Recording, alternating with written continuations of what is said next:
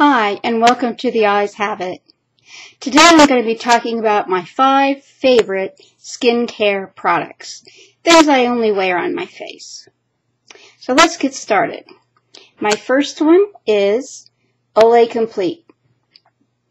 The thing I like about Olay Complete is that it has an SPF of 15 in it, and that helps me have, some sun protection all the time.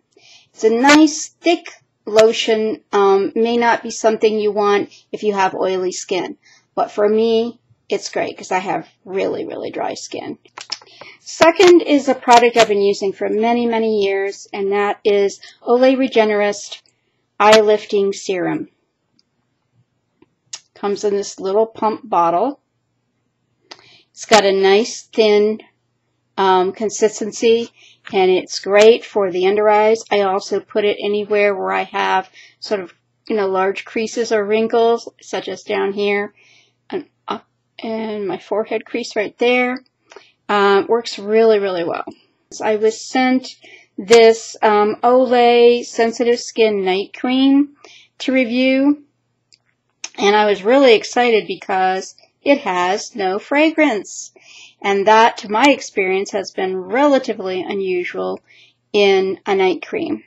I'm very fragrance sensitive, and so it drives me crazy when the makeup manufacturers put all this fragrance in things, especially when it smells like high-end perfume. This is a relatively heavy cream. It goes on light, but I mean, when you see it in the container, it's a little bit on the heavy side. Now, these last 2 items, anybody who knows me and knows how crazed I am about the whole fragrance issue would be surprised to see these 2 things on my list. But I like them so much, I kept them on my list. I was sent this Neutrogena Ageless Essentials Continuous Hydration Night Cream to review about 2 years ago. And I opened it up the first day it arrived, and it had fragrance. The fragrance is not awful. It's not perfumey. It is kind of a pleasant, cold, creamy-ish sort of fragrance, I guess. At the time, it felt like, oppressively fragrant to me. But what happened was, I am one of those people, if you send me something to review, I'm going to try my best to use it.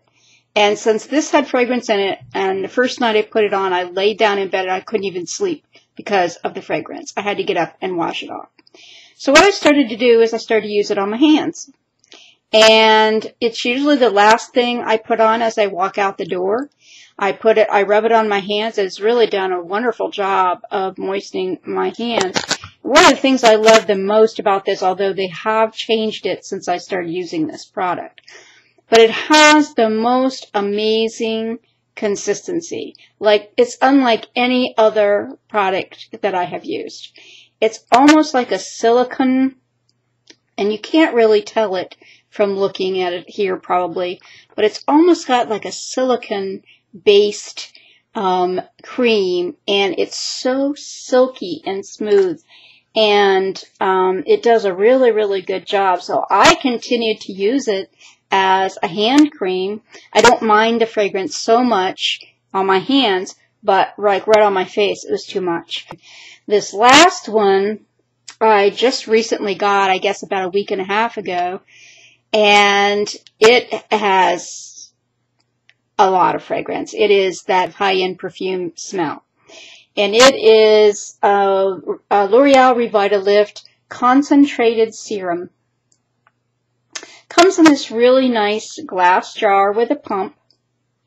And, for a serum, it's quite large when you compare it to this little Olay Eye Serum. It's quite a big jar. And, the first day when I received it, like the other one, I tried it. I was like, oh, you've got to be kidding me. And I thought, you know what? I'm just going to give it a try. And I'm assuming that it's because this has desensitized me a little bit to the fragrance in creams. Just the fact that I use it on my hands every day. I was going to give it a try, so I've been using it. They say to use it in the morning, in the evening, And in the morning, you're to use it before you put on your daily moisturizer. So I usually put it on, and then I wait. I put it on my face and neck, and then I wait a minute or so while I'm doing something else, brushing my teeth or something, and then I'll put my regular daily moisturizer on, which is the Olay Complete. And miraculously, the fragrance really hasn't bothered me that much. It bothers me a little as I'm putting it on. Like I'm right here with my hands, you know. It bothers me there. But once it's on, and especially once I've put my moisturizer on top of it, I don't really notice it that much. I'll notice it on my hands, if anything, but not so much on my face. So I've continued to use it because in under a week, in under the first week that I had it, I was laying in bed one night, and I was like brushing something off my face, a dog hair or something, and I could not believe how my skin felt. And my skin is, while it's dry, it's generally pretty soft, but it was like beyond soft. And it was also that feeling of just the smoothness, and like it had replaned, you know, my skin. It was so, I don't know, so tight and smooth. So I decided I was going to continue to use it because it promises that resurfacing benefit in the first week. And then there's another promise in 2 weeks, and then another promise in 4 weeks. So I'm at, like I said, about the week and a half mark. And one thing it promises that I have not seen any change in is an improvement to my dark spots. I have not seen any change in that.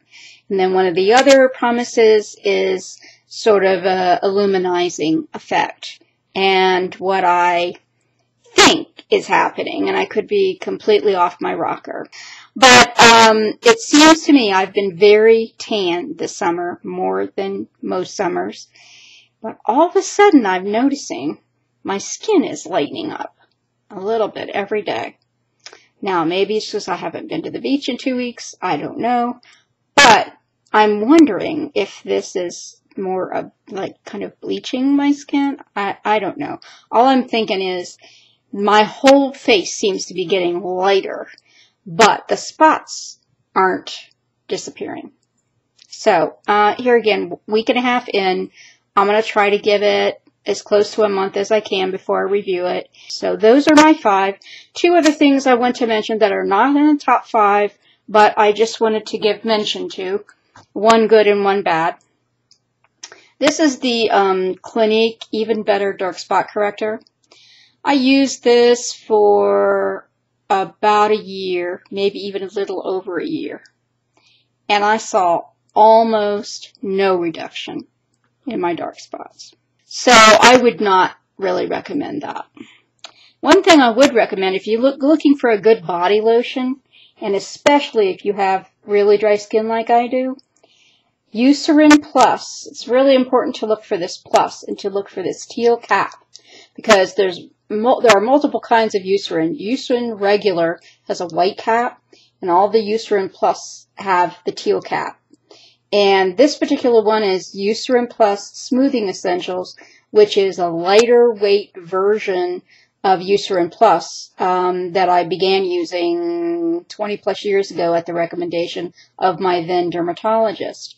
And I have severely dry skin, and in the winter my skin can itch so bad that I literally cannot sleep.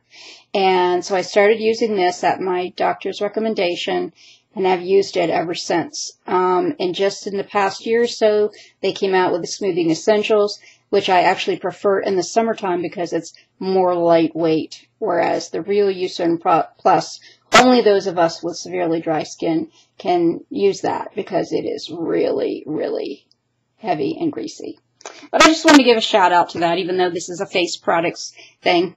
So I hope you're having a great day and a great summer, and I will see you soon. Bye.